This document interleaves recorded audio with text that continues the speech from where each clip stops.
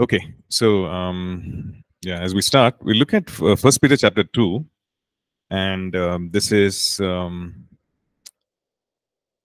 verses 12 onwards, right? Having your conduct honorable among the Gentiles, that when they speak against you as evildoers, they may, by your good works, which they observe, glorify God in the day of the visitation. Therefore, submit yourselves to every ordinance of man for the Lord's sake, whether to the king as supreme, or to governors as those who are sent by him for the punishment of evildoers and for the praise of those who do good. For this is the will of God, that by doing good you may put to silence the ignorance of foolish men, as free, yet not using liberty as a cloak for vice, but as bondservants of God. Honor all people, love the brotherhood, fear God, honor the king. So here, Peter is laying down some instructions for the believers in their relationship with the government, those in authority, and specifically he's talking about the earthly rule, like whether it's kings or governors or whoever it is. So he's saying, first of all, let your conduct be honorable, right? Let your behavior be honorable.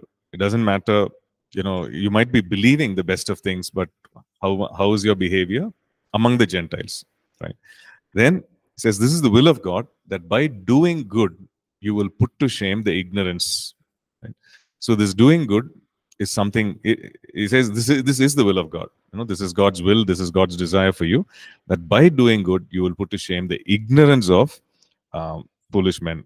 Like in the sense, they might persecute, they might say all kinds of things against you, but when you continue in doing good, right, then you will actually silence them, right? It says in verse 15, they will put to silence the ignorance of foolish men. Okay, so the thing of conducting ourselves honorably, and I just want to say as leaders, right, as leaders, because we might behave a certain way with fellow believers, saying that, okay, with believers, I'm going to honorable, sometimes we say, they are Christians, so we will, we will do our best for them. We will do our, we will extend courtesy, we will honor, etc., because they are believers. Then we look down on others, we look down on Gentiles, they are non-believers. And then we sometimes we do not extend the same courtesies, we don't extend the same, honor and so on. But here we see something else in practice. Peter says that by doing good, by keeping to the rules and regulations of the land, the law of the land, by doing good, you will actually silence their ignorance. By doing good, you will be, because of your good actions, you will actually put to shame. Right? So something for us to remember, especially as leaders, people whom God appoints as leaders, we need to be doubly careful about this, right? Okay, let's pray. Father, we thank you, Lord, for this exhortation that, Lord, you've called us, Lord, as believers, Lord, as your disciples, Lord, to obey the rules and regulations, the law of the land.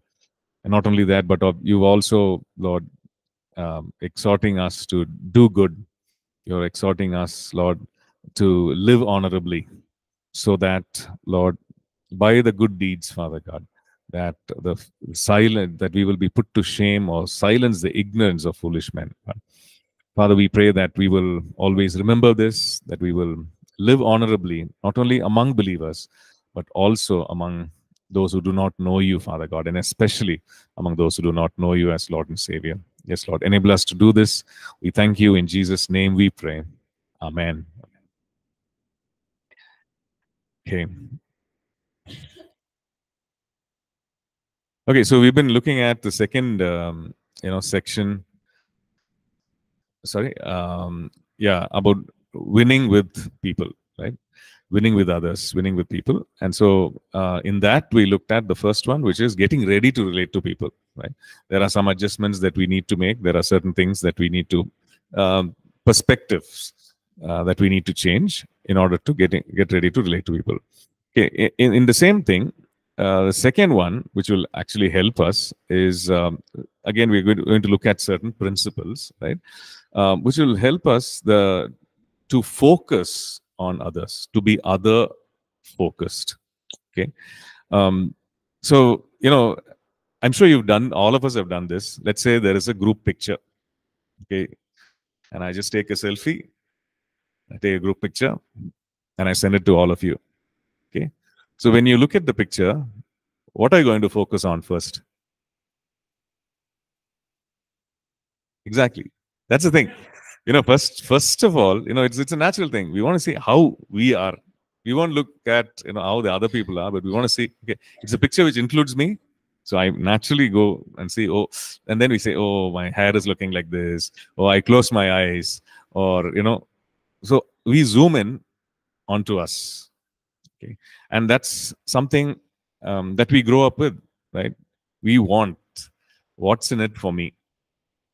Okay. And it's not something that is bad, but the thing is, in Philippians chapter 2, right, we've seen that verse 3 and 4, it says, let each one of you not look out not only for his own interest, but also for the interests of others, right? Let nothing be done through selfish ambition or conceit. So if we want to win with people, right, if we want our team to win and ourselves to win, right, as we are leading people, the thing is we need to be focused, others focused. Okay, because we are leading others, we need to be others focused. Okay, to help with that, here are some principles. Okay, one is the big picture principle. That is the same thing what we saw just now. No, we need to understand that this world, this life, just not revolve around us, but there are others also, right? There is this whole thing of we think that, okay, the whole world revolves around me. We get up thinking about ourselves. How can I, what's in it for me? What do I need to do, etc. It's quite natural, right? But we need to understand that we cannot be self-centered all the time, right? We need to take care of ourselves, yes, right? We need to take care of our needs. We need to make sure that we, in terms of our health and nourishment and all those things, we need to take care of ourselves. We need to guard, protect ourselves.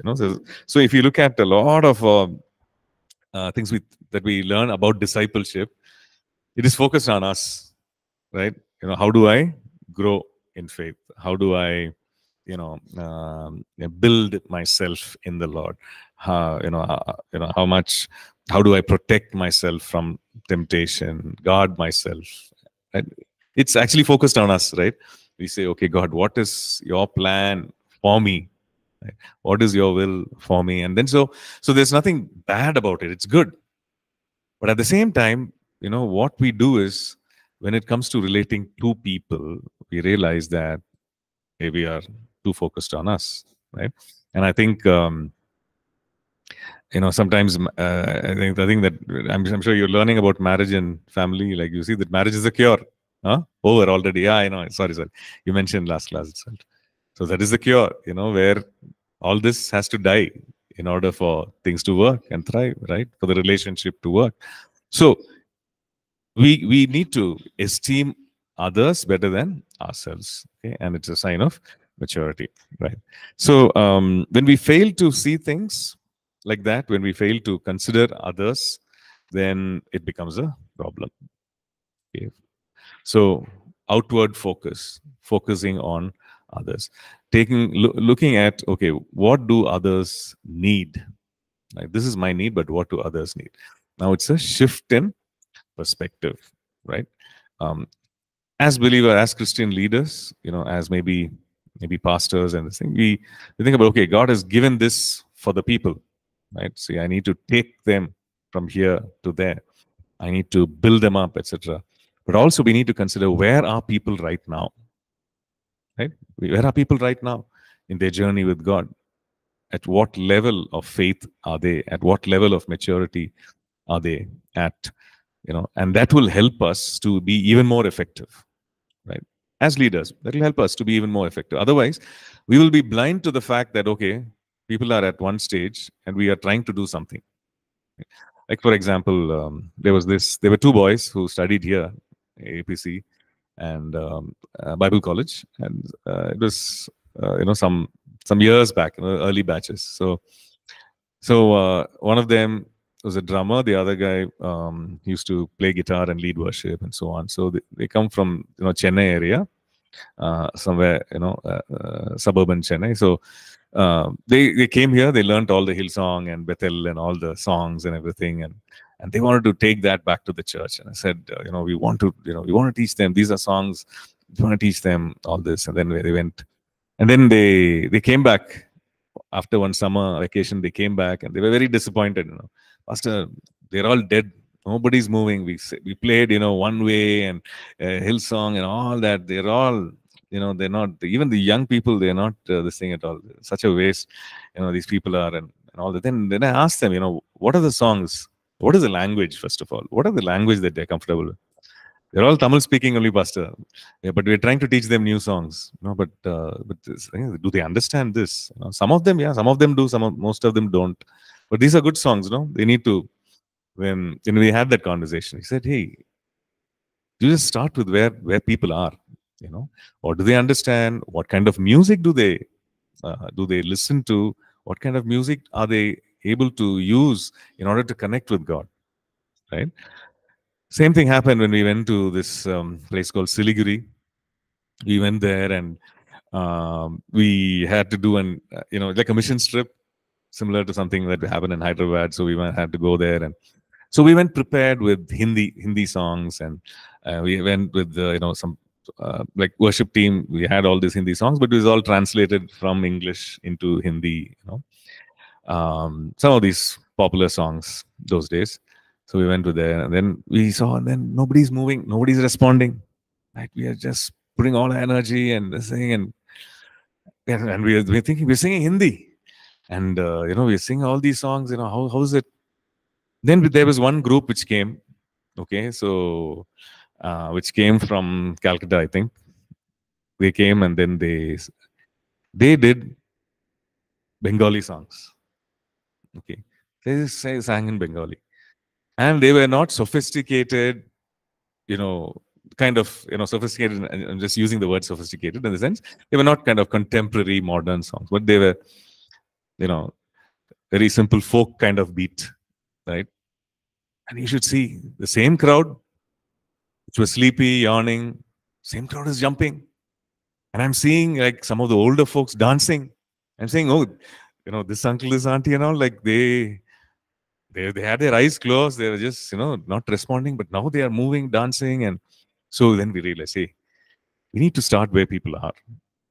Right? We can't say, okay, this is who I am, this is what I am, and then, we are doing this in Bangalore, and then, go with the same genre of worship music, right? And then we realized things need to change. This is not working at all, right? So also when we are leading people, sometimes we think, hey, this person is very slow. This person is, it's not measuring up. Find out. Right? Find out whether it's whether it's a matter of skill or it's a matter of attitude, right? Okay, so focus on others. Okay, so what you're saying is, okay, the big picture principle, that it's not just about me, it's not about even my ministry, but it's about others, people, right? Then the second one is the exchange principle. Okay, so it means that in order to understand others, we see things from their viewpoint. Okay, I remember the first time we had public speaking in our school. Okay, first time. So the teacher said, okay, I'm going to give you, it was just like our homiletics preaching, this thing. You pick a topic and then you just go and speak. So the teacher said, okay, I'll give you some time to prepare. You go and then you need to speak. So then all of us, prepared, and we went forward, and I couldn't say anything. Right? I'm standing in front of the class, and I couldn't say anything because there were some 50 students who were looking at me, 50 pairs of eyes looking at me. I'm so used to seeing one person on just the teacher, right? That was my view. Now I'm seeing like 50 people, including the teacher, 51, and they're all looking at me. So the view from the front of the class was so totally different from the back of the class where I sat, and no words came out. My mouth became dry, and I was sweating, and somehow I managed to say some things, and then I realized that the view is totally different. I didn't prepare for that. Okay, so the exchange principle is, what is the view from where they are? Okay, so I'm just saying view for a physical view, but then how do they see things? Right? How do they see you? Right? What is their perspective when they come to church or work or ministry or in your team? What is their perspective? What is their viewpoint? How do they see it? Right? We need to understand that, right? In order to help, in order to lead better, in order to relate to people better, right? So Romans 12:10 says, "Be kindly affectionate to one another with brotherly love, in honor, giving preference to one another." Okay, to see their perspective or viewpoint. Now, you might have questions. Do I always have to do this? What about things that we need to get done? Right? We need to get done. How can I always just be looking at their perspective and get their viewpoint? So yes, there is something, there is a goal, there is a vision that we need to achieve. But if we do not set right things from their perspective, it could be some minor things. It could be a wrong understanding. It could be some challenges that they're going through. But if we do not exchange places in order to see where the other person is, then we cannot lead well. And we need to have that skill. Okay, why is that person saying this? As a maybe in Bible college, as a student, what is the student going through, right? What are the challenges, so that we can make changes, so that we can may not be able to make a whole lot of changes, but some things we can, and we need to do that, right? Okay, so that's the exchange principle. The third thing that will help us to be other focused is the learning principle. Okay, so what is that? The learning principle is simply this, that I don't have everything. I don't have all the knowledge. I don't have all the skill. I can learn something from others. Okay, the learning principle. So for us to be curious about who the other person is, you can learn something about the other person, learning something from the other person. Okay, no matter how skilled we are, how qualified we are, or how experienced we are, we can always learn. Okay, now I remember having a conversation with one of our colleagues. This is many years ago again.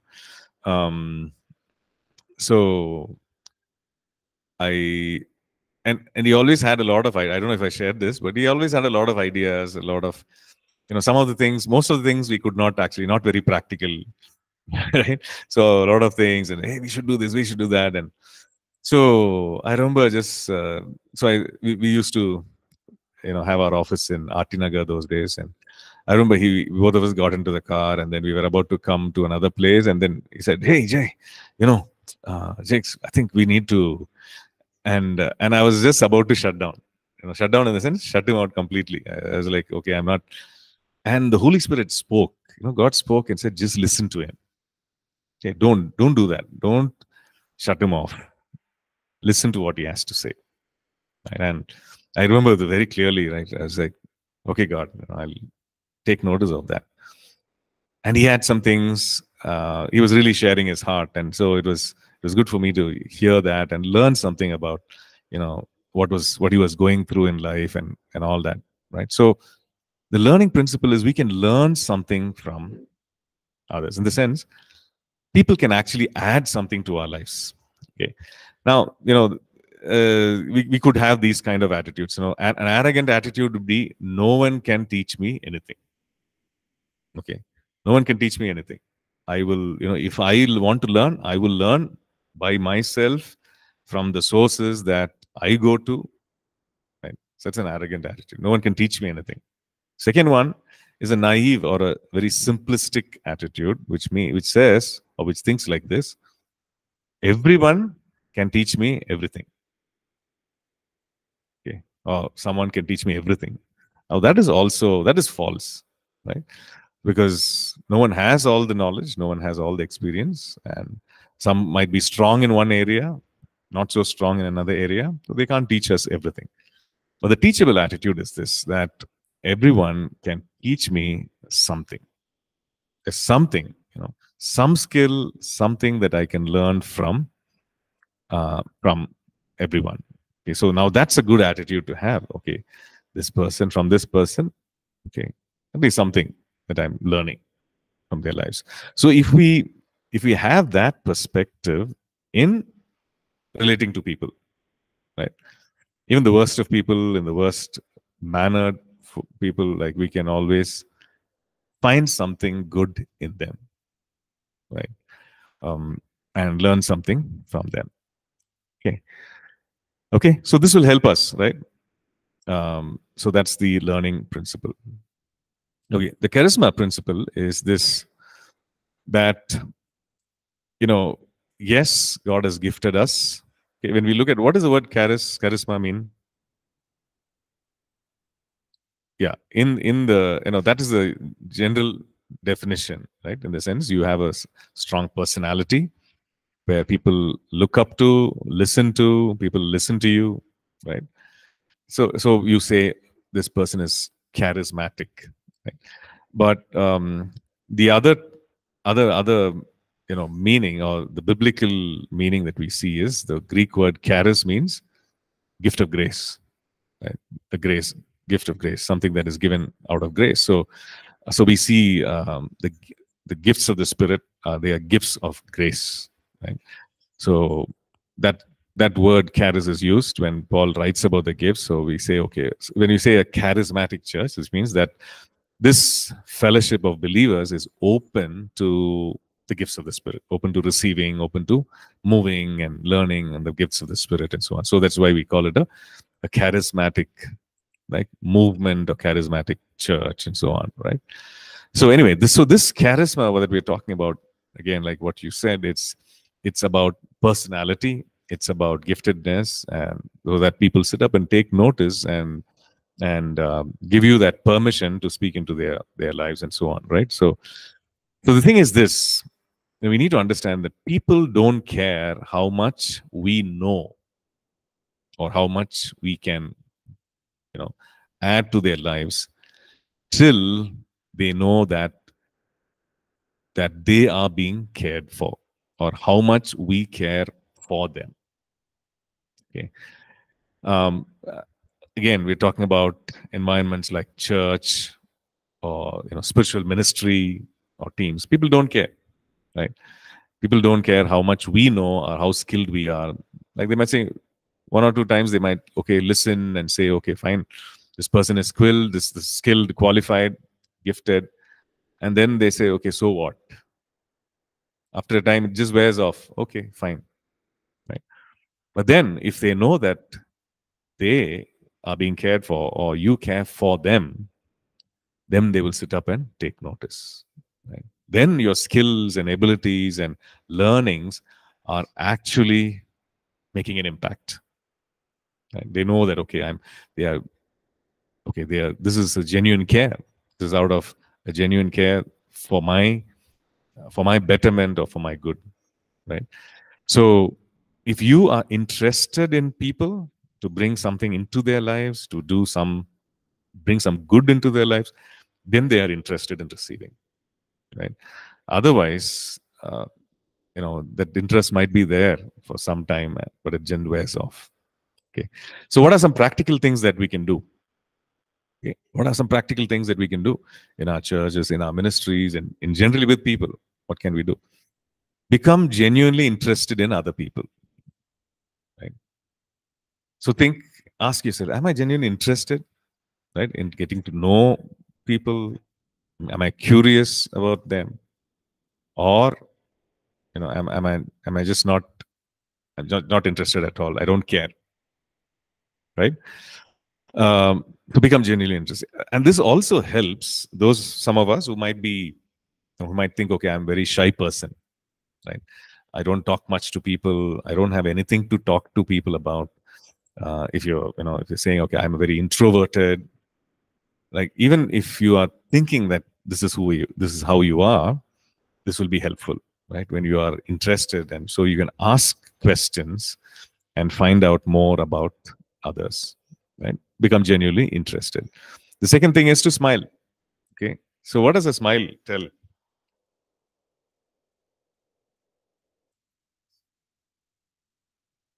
Sorry, what? Mhm.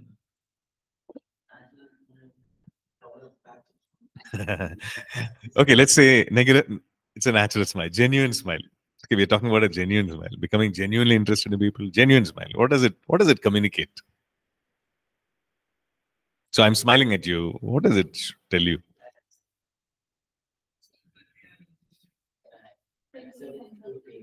No, no. Suppose someone smiles at you. I smile at you. What does it communicate? It's communicating something, right? Yeah, friendly. Then he's not angry. He's friendly. Acceptance. Yeah. See, it's a sign of it's a sign of openness, right? A sign of openness. The thing is, there are certain cultures in the world. I forget which nation. I think some European nation, probably Germany, or some other Scandinavian countries. I'm not very sure. Sorry, so I'm not able to make a comment. But if you smile, generally, if you smile, it means you're a weak person. Weak, so they won't smile back. So smiling is seen as a sign of weakness in certain cultures, right? So which means they're very guarded, closed all the time. I'm not going to smile. I'm going to be very serious all the time, because smile means I'm opening up to you. I'm making myself open, vulnerable. So I'm going to be guarded, closed all the time, right? Because just think, if a person doesn't smile at all, very serious, then you will also be serious, and you will also be thinking, maybe this person is not approachable. This person is not open, right? All these thoughts go through your mind, right? So you don't want to relate to that person. You'll think twice, think thrice. Can I go? Can I ask? Right? We'll think. Same way, we are learning about how to be other focused, how to relate to people, how to win with people. So it helps when we genuinely smile. Okay. The other simple thing is, remember the person's name. Okay. How many of you are good with names? Like when you meet a person and you just remember their name, right? So it helps, right? And I've had some very embarrassing moments with some people whom I know very well, and they come for prayer, and then I start praying, and I realize, oh man, I forgot their names. And I'm praying like, please help this brother, and please, Lord, bless this sister. And because I know their names very well, and at that moment, it's just gone blank. So the thing is, when you hear your name, and I met a couple, very elderly couple, actually, that auntie passed away recently, in their 70s. See, I met them when I was a bachelor, when I came to Bangalore. Okay. That's when I met them. And after I got married, and my wife and I, we met them, they remember our names. It's not like we meet them every day. We would have, suppose we meet them now, maybe it's some meeting, we would have, Christian meeting, we would have met them, church meeting. Then maybe after a year, maybe after 2 years. And when I went for his wife's funeral service, I was meeting him after the pandemic, right? Some 4 years, 5 years. And he remembers my name. He just said, and he remembers what I do. He's introducing me to his daughter, and he's saying, this is Pastor so and so, and this is his wife's name is this. Oh my God. And I'm wondering, God, I need help, right? Maybe because we don't really make an attempt to remember the names. It's hard. It's difficult. It's very difficult because you meet. Yeah, it's important, but it's difficult, and it helps when we when we make a out of it, and especially in Bible college, it's difficult. Right now, I'm thinking, okay, first batch. Some of the names I know, but then some names we forget. Every year there's a new batch and so on, right? So yeah, next year I don't know if I'll know. But yeah, so the thing is to when we remember names, when we relate to people with names, it actually helps. Means that you are focused, right? What is the other one? Be a good listener. Okay, so how many of you can say you're a good listener? Yeah. So when the other person is speaking, do you think about, okay, I need to study this, I need to do that, and then come back? Let the person finish, right? But we're just saying, yeah, yeah, yeah, and then you know, and right. So be a good listener. I think we learned about listening, right? Was it no? And it's in life skills class, third year, where how to be an active listener, not just hearing. Is hearing different from listening? Yeah. What is hearing then?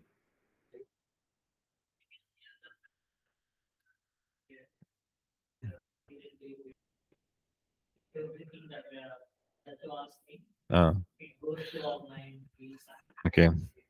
Yeah, I'm sorry, the mic is not. Yeah, pass on the mic. But anyway, so this is what it is. Hearing is. Yeah,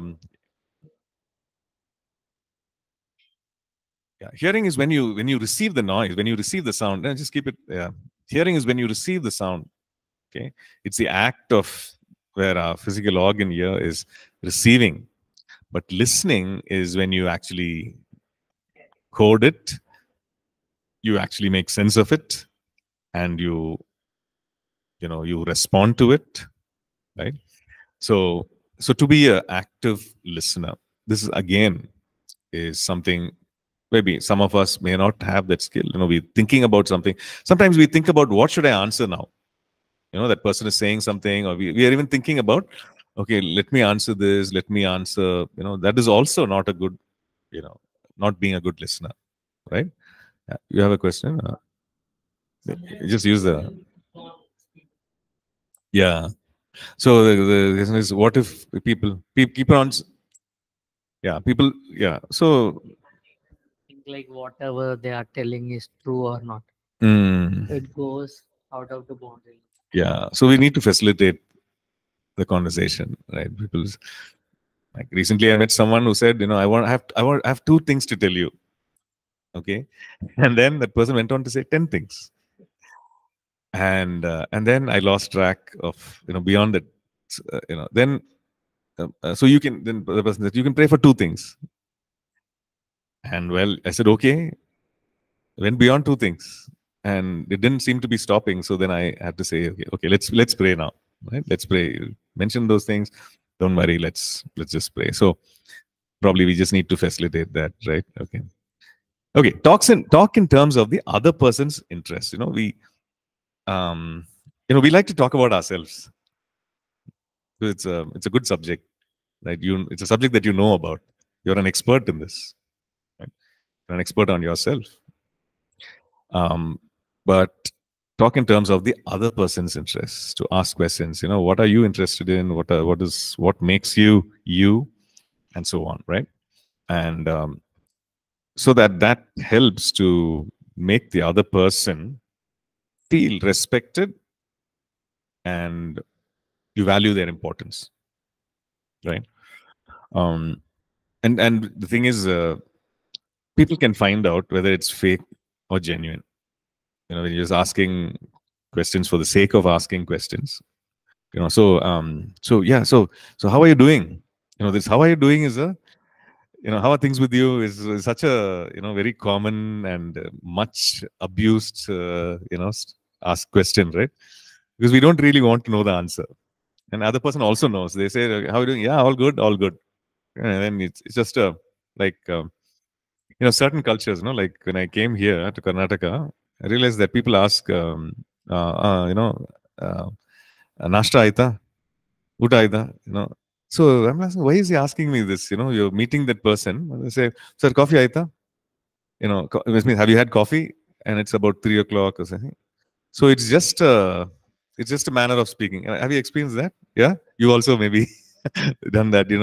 Utaita, so you have a conversation, and then around as you're winding up or even beginning the conversation, you ask about whether they've eaten anything, whether they've had their lunch, they had their breakfast, and it's a manner of speaking, right?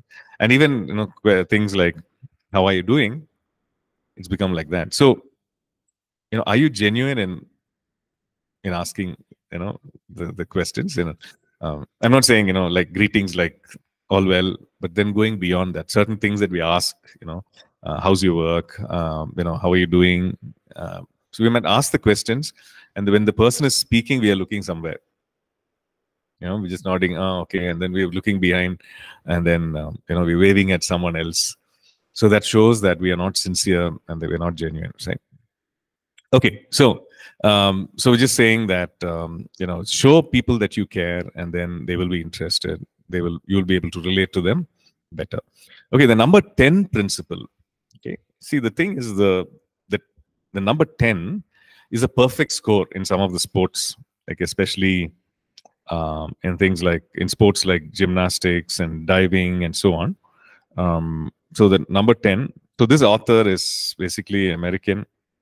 um, you know, and some of these concepts have American culture in them. So, the number 10 principle, it comes from that place where, sports like diving, perfect 10 is a perfect score, like when it comes to diving, when it comes to gymnastics. So the number 10 principle. So what is it? Number 10 is believe the best about people. Okay. See, there are two ways you can look at people, right? They are guilty until proven innocent, right? Or innocent until proven guilty, right? So which means you look at them, okay, this guy is up to something. I'm not going to trust him till he proves himself to be innocent. Or the other thing is you believe the best till they mess up or do something. Believe the best in people. So this number 10 is believing the best of people, esteeming others, right? Honoring others. So general human tendency is when you believe the best about people sincerely, they will also respond with their best in most cases. Okay. If you trust, I'm not saying that in all cases, but in most cases, right? If you trust. I remember the first time I joined church as a staff, as an administrator, and I remember, I think within that first week or something, after the orientation and all that, and Pastor Ashish came and gave me the debit card, okay, of the church. Say, Jay, this is the card, use it, as in for the expenses and everything. And I literally was shaking. This is the card. Those days we used to have one account, and this is it. So I need to be careful, but also, the kind of trust that was placed on me. So I was like very careful. I need to be very sure that I don't mess up. Right? I need to be with the money that's coming in, with the money that's going out, to make sure that I do my best, right, in order to give my best, right, for the trust that is placed on me. So when you trust people, they will bring out the best in them. Okay. So when it comes to number 10 principle, don't write people off based on personal biases. What is a bias?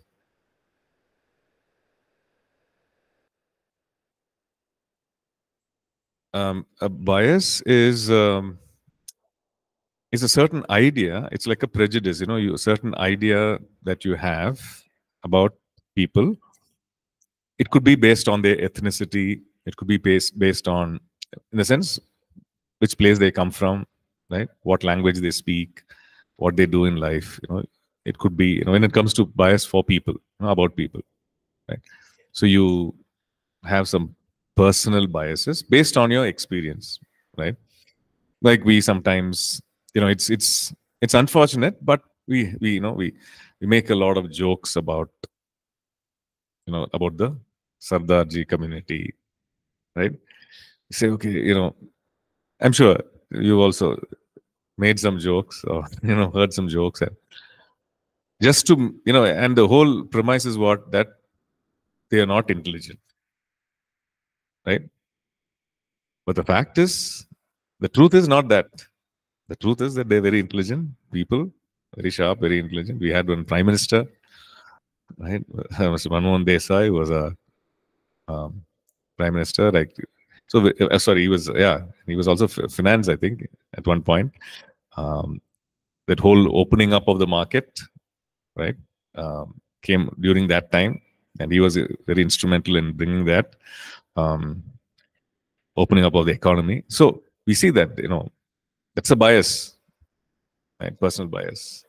We could also have a personal bias about people from different regions, and we need to guard ourselves, especially as believers, as pastors, where to our gathering, if people from different, if God would give us that influence, places in that sphere of influence where multilingual, multi-ethnic people come to a gathering, let's say, or God is using you to reach out.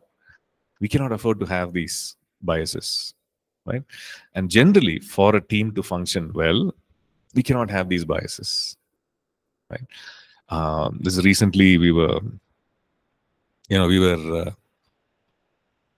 had a prayer time, and then we were all sitting and talking. And after prayer time, we went for a breakfast, and we were sitting and talking, and somebody was saying something about, I don't know. So it was actually a something they didn't. It was something deep within, but it came out. And they said, "Hey, these North Indians, and something like that." And I was like, "Oh God, no," because I knew someone who was from the north who was sitting right there, right? And this person, you know, thankfully they didn't continue about this, and then, but I made a mental note of it, that we are sitting as people from brothers from different places, and we can't make such comments, right? We can't have such biases which lead to making such comments. Okay, right? Okay. Any questions? These are some practical things, right? Um, Nothing very deep or anything, but something that we need to put in practice. So if we identify, hey, I seem to have some biases. Like I personally had a bias about the West, right? Uh, Maybe Americans or people from, I had a bias uh, about about the spirituality, about and God really had to deal with it. I had to deal with it and put it aside, right? So things like that. We might have certain biases, but we need to deal with it. And maybe God's plan involves, so many you meeting different kinds of people, you leading different kinds of people, and until that is dealt with, you cannot successfully relate, right? Okay. Then the last one in this topic is the confrontation principle. Okay, what does confront mean? Face them, facing people in order to deal with the problem, in order to correct, in order to point out some mistake, maybe. Yeah. So confrontation. Okay. So conflict. Maybe there's a conflict. Okay. Maybe okay, mismatch of interests or misunderstanding and leading to a conflict. So there could be conflict, and this, John C. Maxwell talks about how he was doing workshops at different places, and he asked, okay, and he's talking to leaders, so saying that, okay, so how many of you have conflicts in your team, in your organization? So almost 95% put their hands up and said, yeah, we have conflicts. So then he asked the second question, how many of you have confronted the person because of the conflict? He said, no, only 5% put their hands up. Okay, so conflicts, everyone is aware, everyone knows that is happening. But in order to confront maybe the source of conflict, maybe the person who is the source of conflict, or to set right the conflict, Very few people indulge in that. Okay, so when we are relating to people and we want to win with people, this confrontation is necessary, right? Is it a pleasant thing or an unpleasant thing? Unpleasant, right? It's unpleasant because yes, maybe people get angry, you get angry, you know. And so maybe words are spoken and all that. So then, if we've had some bad confrontations in the past, we hesitate. I don't want to do this. I know what he'll say. I know what she'll say, and it'll drag out. It's going to take some time, and emotionally, I'm not strong enough. And then we say, leave it, right? So this leaving it doesn't help at all, right? Because you leave it, and then you come back to it, and then you see that it's grown into one big monster. That conflict, that problem, it's not gone, right? Okay, so okay, we'll just look at this one statement: care for people before confronting them. Okay, we need to confront in order to set right, in order to make sure the mistake or the conflict is dealt with.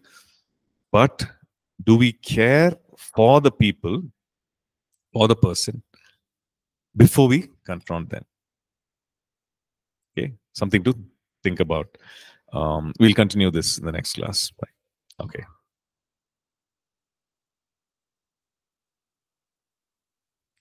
Okay, thank you. God bless. We'll see you next class.